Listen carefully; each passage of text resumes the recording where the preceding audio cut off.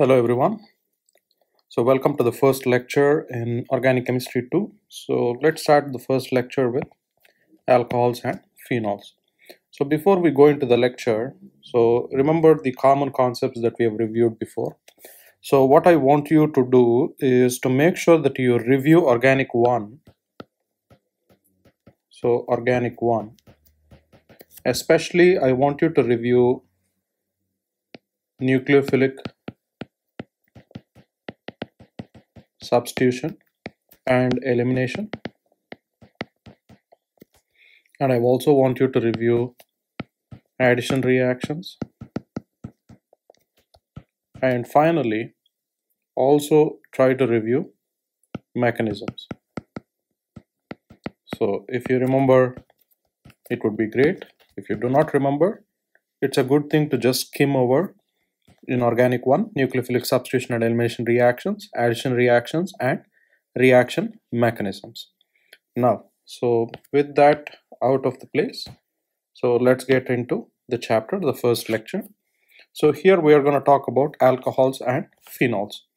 So in this lecture, we're going to talk about the structure and properties of alcohols, the acidity of alcohols and phenols. So if you remember that alcohols behave as an acid, and we'll also talk about properties of alcohols, preparation of alcohols and preparation of alcohols via reduction. So we'll do substitution and addition first, and then we'll see diols. So diols are basically alcohols with two OH groups. So with two OH groups. And then we'll see Grignard reagent. So if you remember, Grignard reagent is basically a compound with magnesium bromide attached to it. So if you have RMgX, so if you have magnesium halide attached to a long chain carbon, we call that a Grignard reagent. Next, we'll see protection of alcohols, how to protect alcohols from decomposing into other elements. And we'll also see how to prepare phenols. So a phenol is basically a combination of benzene and an OH group. So we'll learn more about it as we go along in the chapter. Next, we'll see what are the reactions. The common reactions of alcohols we already know are substitution and elimination. And one another extra part that you're going to learn is oxidation. And then we'll see redox reactions that happen in the body. We call them biological redox reactions. And finally, we'll talk about oxidation of phenol, what happens when you oxidize phenol. And finally, we'll see some synthesis strategies of how to synthesize compounds from alcohols. So because alcohols are easier compounds to get, so it's easy to start from there to synthesize more complex compounds. First part of the chapter, structure. So what is an alcohol? So alcohol is any organic compound that has an OH group attached to it. So this OH group makes it an alcohol. So for example, if you have ethane, if you have a compound of ethane, so this is ethane.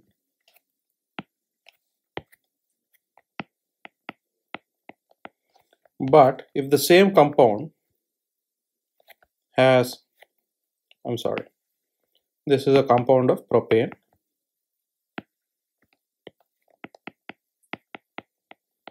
If the same compound has an attachment of OH group attached to it, so we call that propanol. So how do you write the compound in general, alcohols? So remember that any compound that has an OH group attached to it becomes an alcohol. So these hydroxyl groups are extremely common in nature because most compounds do have some form of an alcoholic presence in them. The main reason most hydroxyl groups are present is because of water. Remember that water is H2O. When in acidic medium, it splits into H plus and OH minus. Remember that this OH minus is what qualifies any compound into an alcohol. For example, one of the compounds is grandisol. Grandisol is the male boll weevil. So this is the insect that eats cotton seeds.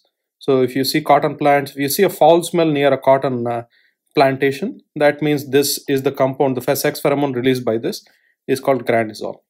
And the other one that we generally know, but we do not see about it a lot these days, is chloramphenicol.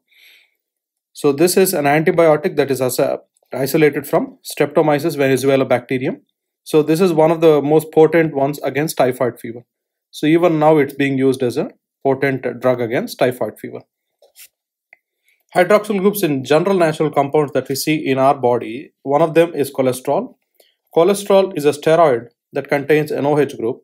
So it plays a vital role. So cholesterol is the basic compound that is required for synthesis of many steroids. For example, if your body produces testosterone, it needs cholesterol.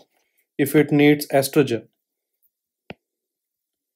it needs cholesterol. Many other of these kinds of steroidal compounds need some form of alcohol, the cholesterol needed to it for it to do it. Next, the other one that we generally know is vitamin D3, which is called cholecalciferol. This is the main compound that's used to regulate calcium levels in the body and to maintain bones. And the deficiency of this particular vitamin is results in weaker bone structure, and it also causes osteoporosis. So osteoporosis is where holes in your bones. So deficiency can lead to osteoporosis at extreme levels. So this also contains a OH group. Another one that we see is geraniol, which is a compound isolated from roses and geraniums. This is the compound that's used in perfumes. So perfumes also have some form of an OH group attached to them.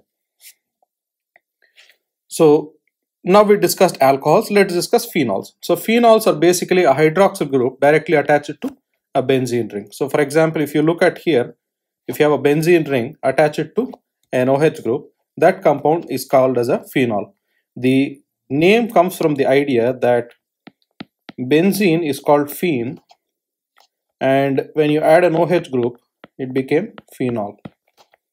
So this is the reason why we call this phen. And if you remove that OH group and if you have an empty orbital without any attachment to it, so without the hydrogen presence, we call it phenyl. The name is similar to that. Now, one of the common compounds that uses phenol as the base ring is dopamine. So dopamine is a neurotransmitter present in the brain. So it's the most common one that results in deficiencies, causes Parkinson's disease. Next, you have urushiol, which is present in the leaves of poison ivy and poison oak. And this is the compound that results in skin irritation. So when you touch a poison ivy and when your skin touches to a poison oak, so this compound gets stuck onto your body and it causes skin irritation. So next is one other compound that uses phenol as a base compound is capsaicin. Capsaicin is the main compound that is responsible for the flavor of chili peppers, the hotness.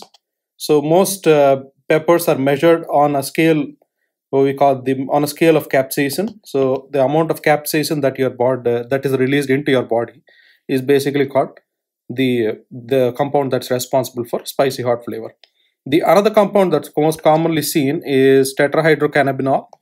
It's called also formally called THC. THC is the psychoactive drug that is present in marijuana. So this is one of the ones that causes the concept of euphoria. So and also a psychoactive compound, and it also uses phenol as a functional group in the creation of the compound. Next, how do you classify or how do you name alcohols? So alcohols, we name them based on the same procedure that we used to name alkanes. So, but the only thing is we use minor modifications. So first thing, we identify the parent chain, but which is the parent chain? It should also be the one that includes the carbon that OH is attached to. Next, second, we also have to identify and name the substituents.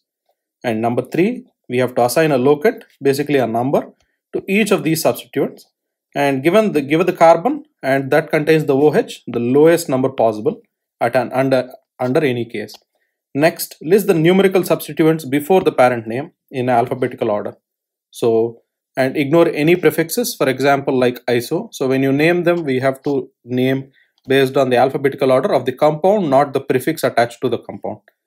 Next, the OH locant is placed just either before the parent name or before the OL suffix. So how do you name them? So let's take a simple example. For example, let's take pentane. Pentane attached to an OH group becomes pentanol. So what we do here is we remove dash E at the end and we write dash ol.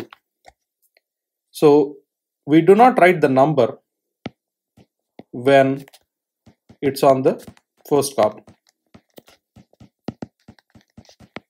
So we do not need to write the number when it's on the first carbon. So for example, if you have, let's say, an example of another compound, let's say I have an example of butane here. So if I want to write butanol, so you have OH.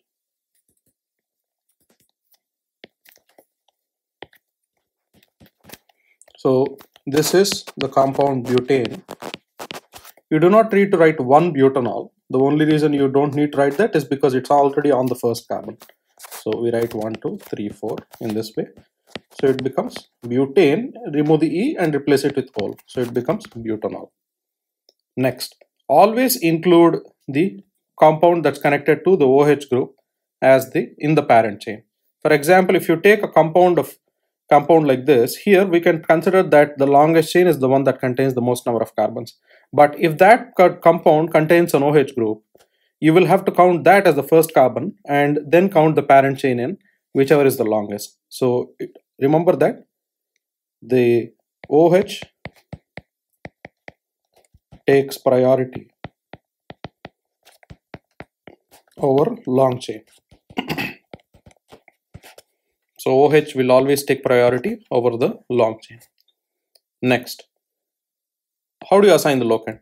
Always assign the locant so that the carbon that has the OH group is attached to the lowest number. For example, here when you count from 1 to 2, here we are also counting from the forward order.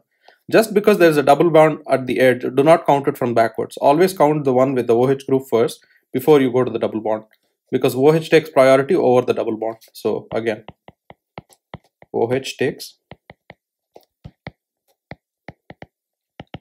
priority over double and triple bonds. So remember that part. Next, the OH locant is placed. So the OH locant is placed either or before the parent name, just before the OL suffix. For example, in this compound here, the OH group is on the third carbon. So there are two ways of writing this. One, we write pentanol.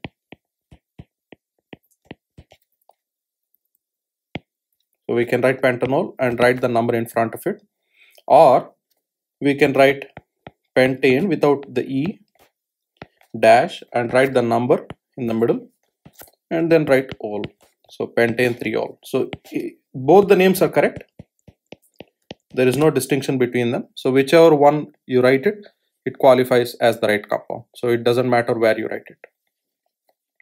Next, for cyclic alcohols. So cyclic alcohols, you'll always have to use the OH group as the first carbon. So the carbon that's connected to the OH group always gets the first priority. For example, here you will have to count 1, 2, 3, 4, 5. So this is cyclopentane. So remember that the original compound is cyclopentane. So we remove the E. So and we end up with ol. So ol attached to it. Next, when you count in terms of the other sides, for example, if you have a chiral center, this is an example of a chiral center. So here the chiral center contains, remember that when you split it into two parts, both sides are not the same. So you will have to give this one a certain preference. So depending on what is connected to that carbon. So here this carbon is connected to a carbon that has two other carbons, but this carbon is connected to a single carbon only. So this gets priority. So when you write the number, you have to write 1, 2, 3. So if you write the structure, so that's 4, and the one in the forward will be H because it's not written there. Next, let's look at the sides. So 2 and 3. Notice that number 1 is in the back, number 4 is in the front. So rotate it across 180 degrees. So you will get 1, 4, 3 and 2. So now you have number 1, 2, 3. So if you count the structure, so you get a clockwise direction. So that's why the name is R. And on the third carbon, notice that the one with the OH group gets the first priority. So 1, 2 and 3. So then you have 2 methyl groups attached to the third carbon. So it becomes 3, 3 dimethyl. And it has total of 5 carbons. So it has total of 5 carbons. So we write cyclopentanol. So this is how you name the common cyclic alcohols. So let's look at some other common names for some alcohols that are commonly used. One of them is isopropyl alcohol. So isopropyl alcohol is 2-propanol. So you have a propane structure that contains an OH group on the second carbon. So this is called as isopropyl alcohol. The name iso comes from the fact that it divides the structure into 2 equal parts. Next you have terbutyl alcohol. So notice that this carbon is a tertiary carbon because it contains 1, 2, 3 side chains and it has an OH group on the fourth one. So there is no hydrogens left, so it becomes a tertiary butyl alcohol. If you name it originally, it becomes 2-methyl 2-propanol. Next, you have a benzene structure. If you have a benzene structure attached to a carbon that then attached to an OH group, we call that benzyl alcohol.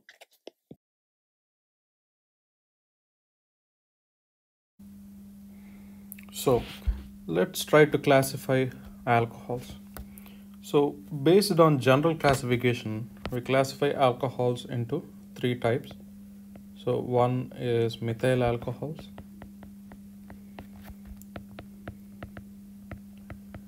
primary alcohol,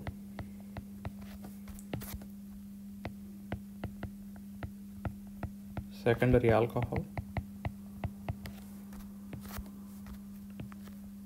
and tertiary alcohol. So if the carbon that's connected to the OH group only has hydrogens, we call that a methyl alcohol. But if the carbon that's attached to the OH group has at least one side chain, for example 1 R group, so if it has 1 R group, so we call this a primary alcohol. If the carbon that's attached to the OH group only has 1 hydrogen and has 2 side chains, 2 groups attached to it, so if you have 2 groups, we call that a secondary alcohol.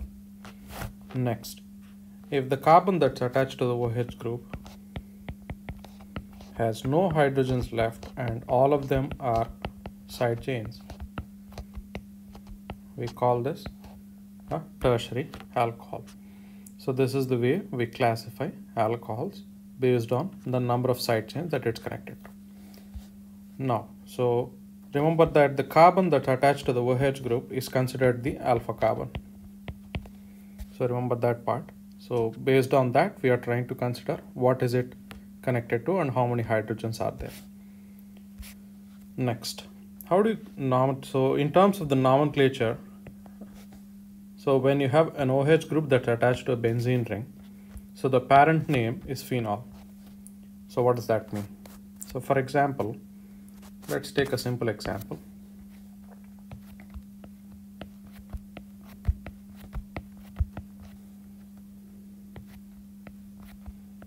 So you have a benzene ring, so that has an OH group, and let's say it also has a chlorine group and let's say an NO2 group.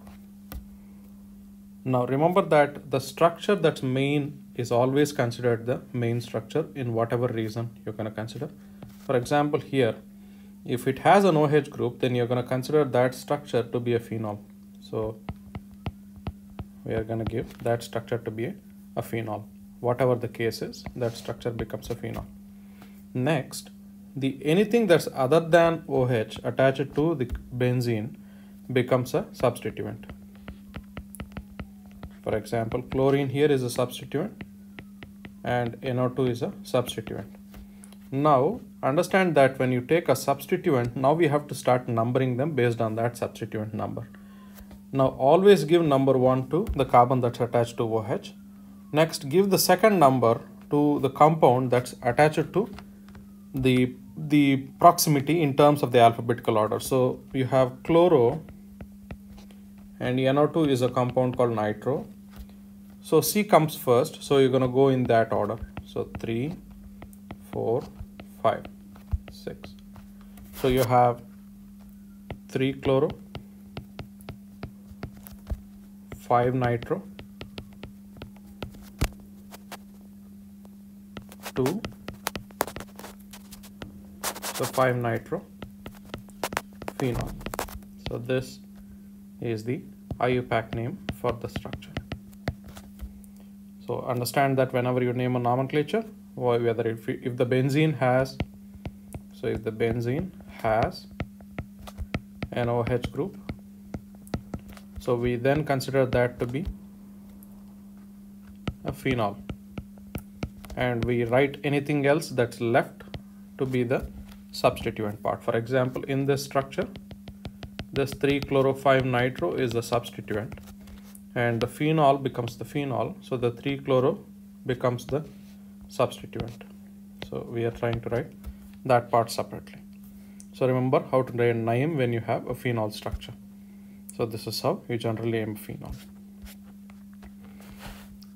So what are the commercially important alcohols? There are three main commercially important alcohols. The first one is methanol. Methanol is the simplest alcohol. So it's basically a CH3 group attached to an OH group.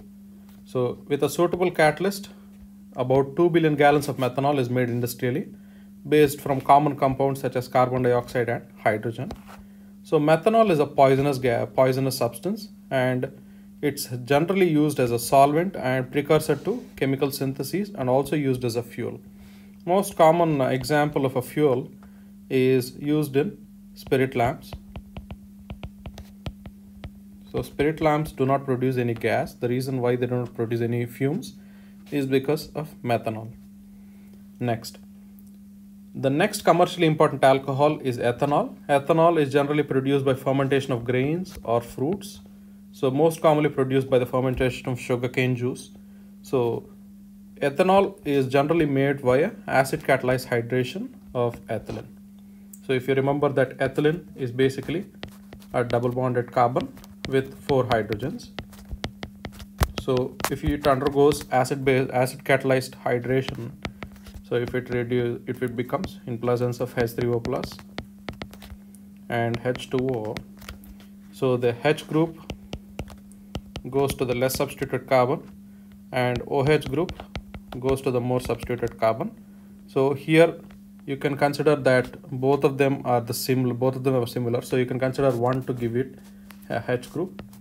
So one becomes a H less substituted one, the other becomes a more substituted one. So if you write down the final structure, so we end up with C with an OH group and 2 hydrogens. So this is ethanol. This compound is ethanol. So also remember that acid catalyzed hydration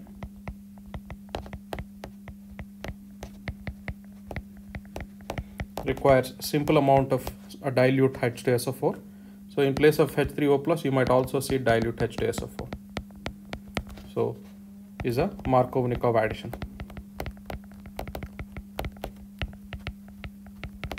So it's a Markovnikov addition reaction. Using this process, about 5 billion gallons in the US alone is produced. So most common uses of ethanol, mostly it's used as a solvent and precursor to chemical synthesis, and also as a fuel. In its denatured state, it's used to avoid is denatured generally to avoid heavy taxes. So human consumption of ethanol is also a common thing. So it's suitable for drinking, but it is heavily taxed because the health benefits outweigh the harms that is done by that of ethanol. So there is not much health benefit that it can do, but it's tried to, the way for stopping human consumption is to heavily tax them. Isopropanol is another compound that's used as a commercially important alcohol. Most common use of this is the rubbing alcohol. So rubbing alcohol is isopropanol. For example, most hand sanitizers use isopropanol. So isopropanol is basically a propane structure with an OH group at the center. So this is isopropanol. So this structure results in a good way. We'll talk more about it at how good it is in terms of eliminating germs. For isopropanol is generally done by acid catalyzed hydration of propylene. So propylene again is a double bonded three carbon structure. So, and isopropanol is poisonous. That's why it's generally used as an industrial solvent. And most common use you see of it is as an antiseptic. And it's also used as a gasoline additive. The reason main it's used as a gasoline additive as well is because it can protect the walls of the engine from corrosion. Next, what are some physical properties of alcohols? The OH group is a big effect on an alcohol, right? So it has a really big effect on its physical properties. Just the addition of an OH group increases the boiling point of ethane substantially, twice the amount that it was originally. For example, it converts it from minus 89 degrees to nearly 78 degrees. The main reason for this is because the OH group can help in hydrogen bonding. So the hydrogen bonding converts a gaseous substance. So it converts a gaseous substance into a liquid. That's the reason why alcohol is a liquid, ethanol is a liquid, but ethane is a gas. So remember the idea there. Next, alcohols in general have much higher boiling points. The main reason due to hydrogen bond. Next, so I do not need to explain hydrogen bonding again. So you already know the common sense of hydrogen bonding, where the oxygen's two electrons get attracted to the hydrogen to the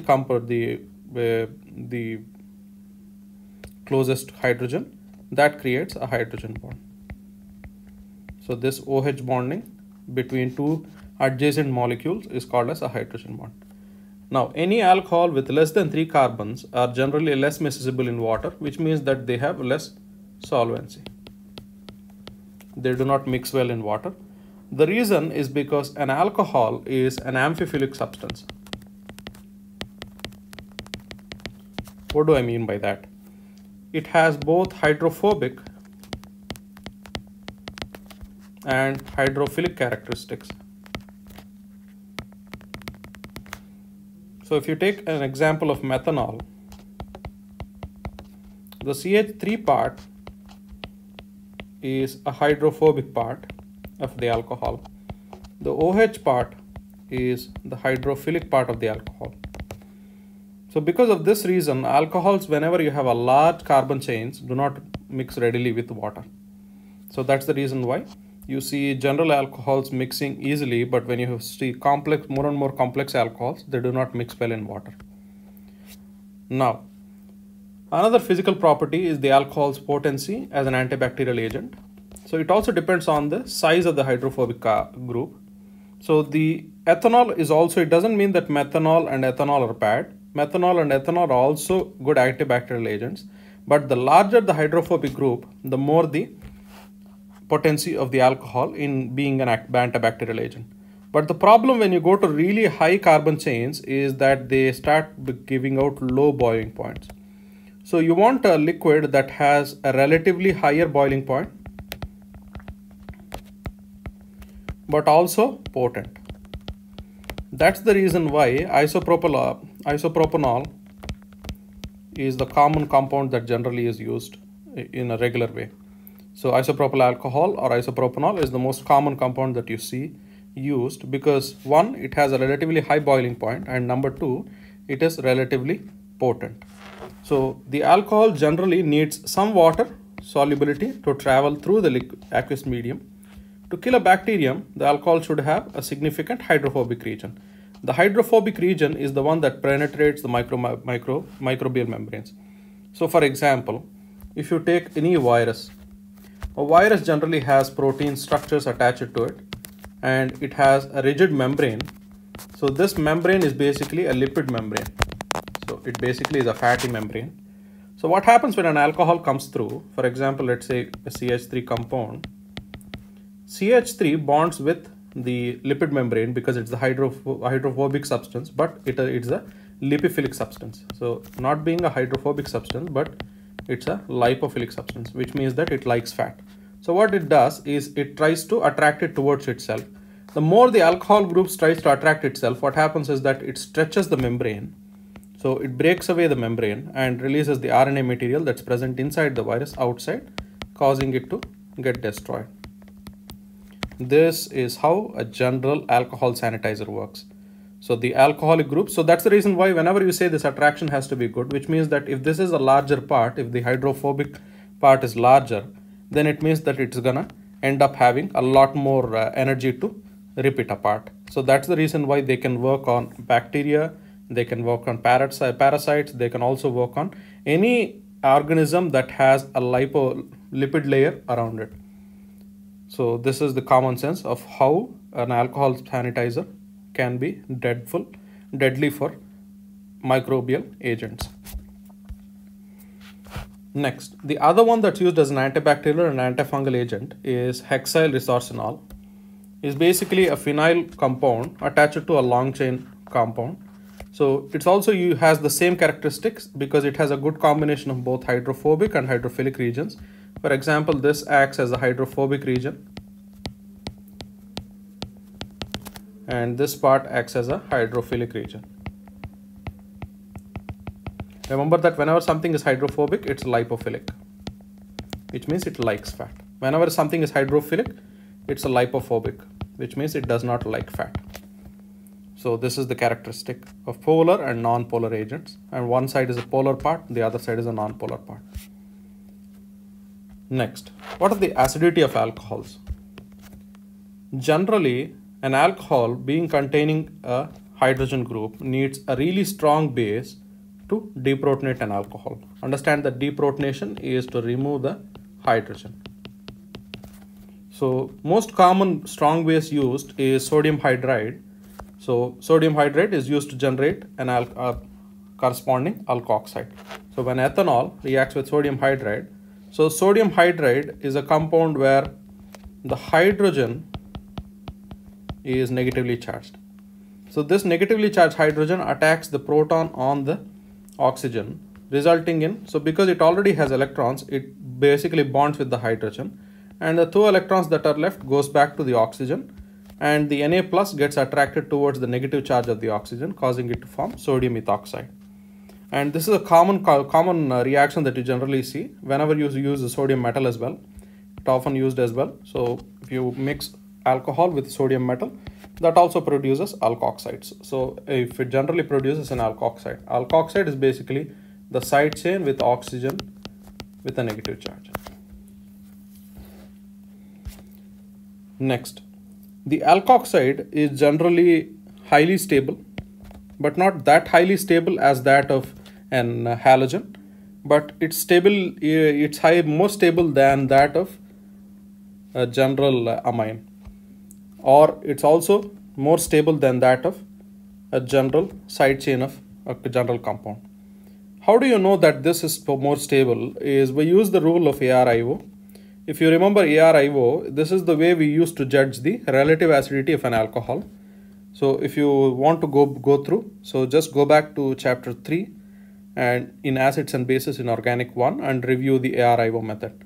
So we don't need to worry about A because it's the atom part. So here, atom here represents the one that's attached to the carbon. So the atom that the larger the atom, the more acidic the more stable the structure. So for example, the oxygen is a little larger than nitrogen.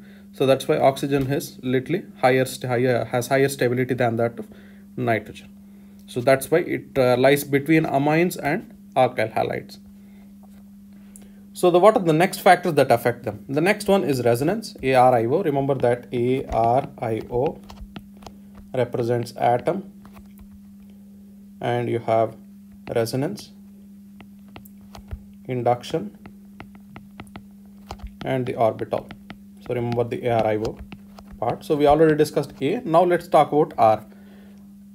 The more resonant the structure, the more stable it is. The more stable it is, the more acidic the compound. So phenol is generally 1,000,000 times more acidic than the conjugate base, which is phenoxide, which is generally resonance stabilized. So remember that the conjugate base is generally a weak acid. So the conjugate base is weak. Remember that higher stability, means it's weak. So the conjugate base is weak, which means that the acid is strong. Remember, the idea is that whenever we judge a relative acidity of alcohols, we judge it based on the conjugate base. The conjugate base is phenoxide. Phenoxide is resonance stabilized because the negative charge always moves from one point to another point. For example, if you look at this structure, I've written all the resonance structure that is possible. Because it's always moving, there is no way for any compound to come and bond with it. So it's a weak base, but it generally acts as a really strong acid. The conjugate part of that base acts as a strong acid. The next property is induction. Induction, remember the induction part is EDG, whether it's an electron donating group, or EWG, electron withdrawing group. So an example of an EDG is if you consider fluorine, so boron or aluminium is an electron donating groups. So, sorry, EDG is electron with donating groups, and you have electron withdrawing group. So electron withdrawing group, for example, is chlorine or fluorine. So if you look at a carbon generally, for example, I take ethanol, which contains a general carbon with hydrogen surrounding them. But in the same case, in place of hydrogen, if you put chlorine, which makes it trichloroethanol, becomes more and more acidic.